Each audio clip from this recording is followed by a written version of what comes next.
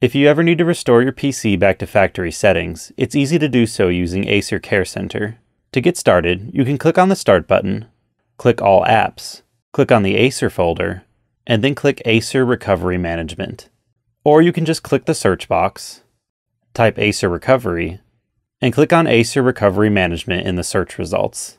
Either way will bring up a box asking you to allow the app to make changes. Just click Yes, and Acer Care Center will launch right into Recovery Management. To completely restore your computer back to factory defaults, click the Get Started button next to the Reset Your PC option. You can choose to keep your personal files or have them removed along with your apps and settings. If you want to start from a completely clean slate, choose the Remove Everything option. After a few moments, you'll be asked if you want to clean your drive. Doing this can take several hours, but is probably the option that you would want to use if you're recycling or selling your PC. If you're not, you can click Just Remove My Files, which is much faster.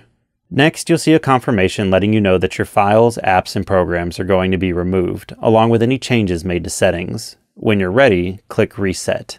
Your computer will restart and begin the reset process. This could take 20 minutes or so, depending on your model. And once it's finished, your computer will restart and go through the rest of the Windows installation process, which could take another 20 or 30 minutes, restarting several times along the way.